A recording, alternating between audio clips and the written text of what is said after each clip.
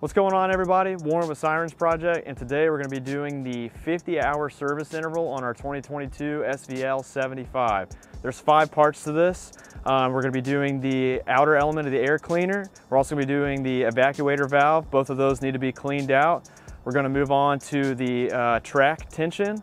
We'll also drain the fuel tank, a little bit of any debris or accumulated water at the bottom. And then we're also going to be replacing the hydraulic oil filter that's located underneath the cab. I'm also going to have a scanned version of the service manual. I'll include a link below in the description that will link to our website and a blog post referencing this video and the entire service. Let's just get after it, and it shouldn't take very long. All right, so we're at the back of the machine. We're going to open the door and locate the air cleaner housing. It's going to be convenient because the outer element and the evacuator valve are both located on the same housing. This is going to be probably the simplest part of the entire service. Now that we have the door open, it's really easy to locate the air filter housing. So here we have the cover for the air cleaner element. Down here at the bottom is the evacuator valve, and notice that it is facing down. There's an indicator here on the top that references what direction this needs to go back on. There's only 3 tabs here that we need to lift up in order to remove this cover. And just like that, the cover is out. We'll just wipe in here with some wipes and then dry it off, and we're also gonna blow out the outer element. You want to leave the inner element in. It's really easy to damage, so you don't want to mess with that. And we're going to blow this filter from the inside out.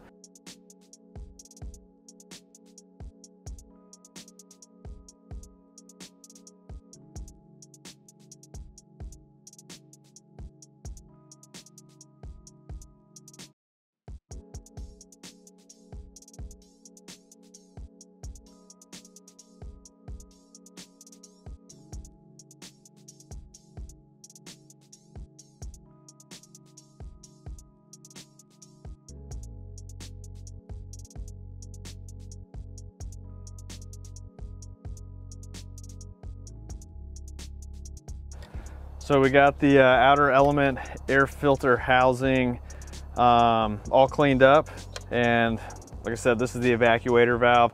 Really just want to make sure there's no blockages or large pieces of debris in there. We did blow it out with low pressure on the air compressor and just kind of wipe the inside down. Just remember that the top indicator needs to be facing towards the top. The evacuator valve needs to be facing towards the bottom of the maintenance bay. So yeah, we'll just stick this back on, and that concludes cleaning the outer element of the air filter and the evacuator valve. So we're making great progress. Let's keep going.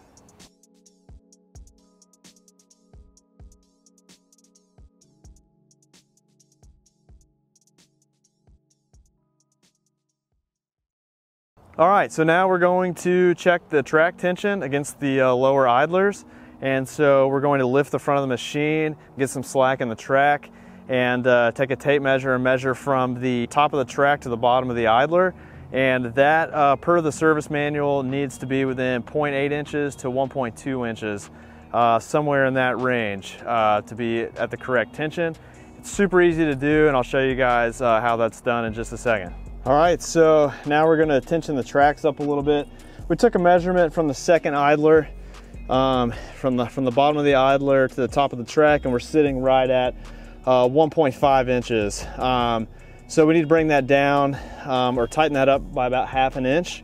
And so how you do that, this guard plate right here protects the grease fitting that is responsible for tensioning the track. And so grease is really the only thing that's tensioning these tracks. So there's a plunger that is forced out towards the front of the machine as more grease is applied. And as that happens, the track draws up closer to the idlers. So we're gonna take these 2 bolts off, access the grease fitting, we use our grease gun, and we'll just keep adding grease incrementally, taking measurements until we're between 0.8 inches and 1.2 inches. So right around 1 inch, and we'll be good to go.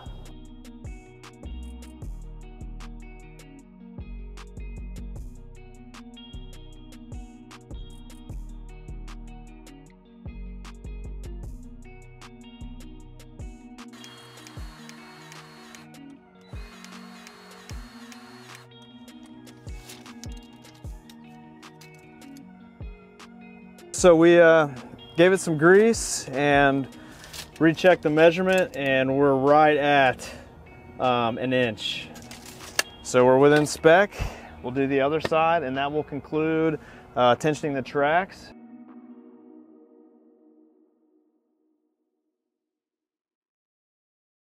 So underneath the skid, we have a fuel drain valve access plate, and there's 2 bolts here that we need to at least loosen so we can swing this plate out of the way and access the drain valve. And we'll put a little container under here and drain some of the diesel out.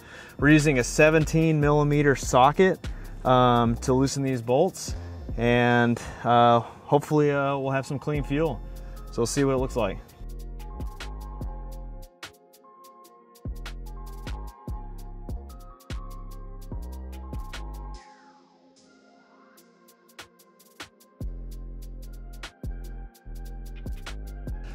So this is the drain valve for the fuel tank. It is a 19mm, or you can use a 3/4 socket as well. So we're gonna go ahead and break this loose and let some of this drain into our container, and we'll set it to the side and let everything settle and see what we look like.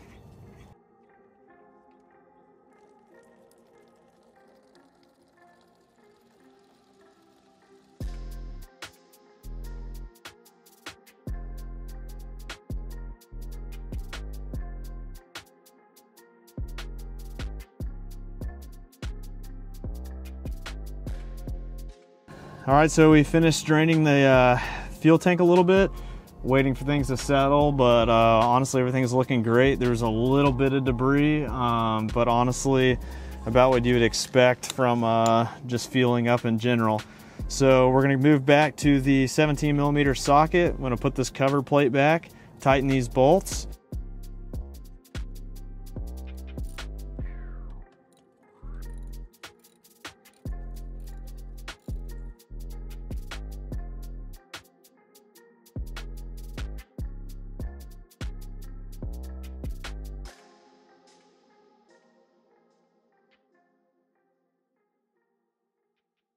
Now that we finished the track tension, we're going to move on to the hydraulic oil filter. So to change out the hydraulic oil filter, we're going to need to lift the cab. And to do that, we need to remove 2 bolts that are at the front corners of the cab before we can pull the safety pin and lift it. So for this, you're going to need a 15/16 or 24mm socket to pull these bolts. So we're going to go ahead and do that, then we'll move to the back of the machine and show you the safety pin.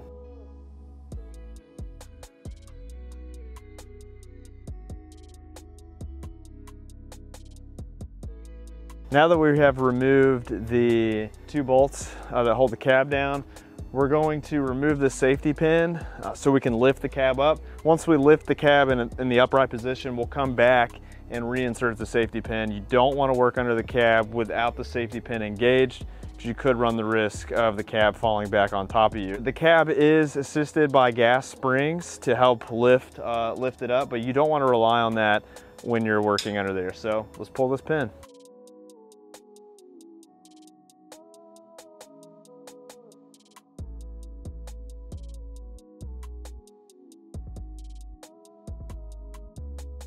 All right, so cab's lifted, locked in place with a safety pin. The oil filter is in this back corner here, but now is a good time to take a look over everything, the hydraulic pump, any of the hoses, electrical, anything like that could be loose or leaking. You know, maybe blow some of this trash out of here to have a little bit cleaner of a working space. Sometimes these filters can be a little stubborn. So they have these little slots channeled out at the top of the filter, and you can take a chisel or a flathead screwdriver and kind of tap on that with a hammer to loosen it up. Just be kind of ginger with it. We have our filter wrench on there. Put a little container, a little paint container, to capture some of the hydraulic fluid that will be lost when we pull this filter out. Got some rags down here too. Begin to loosen this up. And now we're basically ready to go by hand.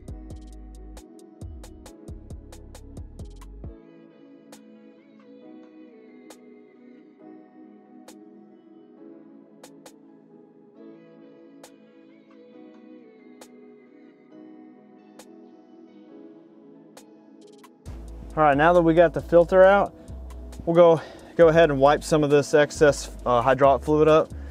We'll go over to the new filter, fill it up with hydraulic fluid, and then we'll just twist it back on. So now we have the new genuine Kubota oil filter. I would like to mention that you don't actually have to do this every 50 hours. This is our first 50-hour service interval, so the manual does call for a filter change. So we're gonna pre-fill this before we stick it up in there and tighten it. We'll do a hand tight and then maybe another quarter to half turn, snug it up with a wrench. Then we'll check our levels after starting the Kubota, and we can fill it back up based on the sight glass inside the cab.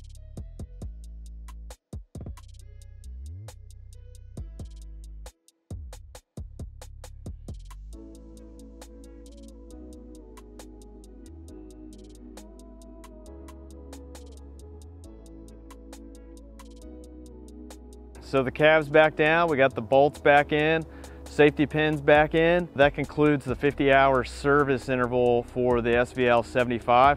Really hope this video helped you guys out. If you guys have any questions, comments, please drop them below. Also remember that the PDF for the service manual is going to be posted in the link in the description. It's going to be on our website.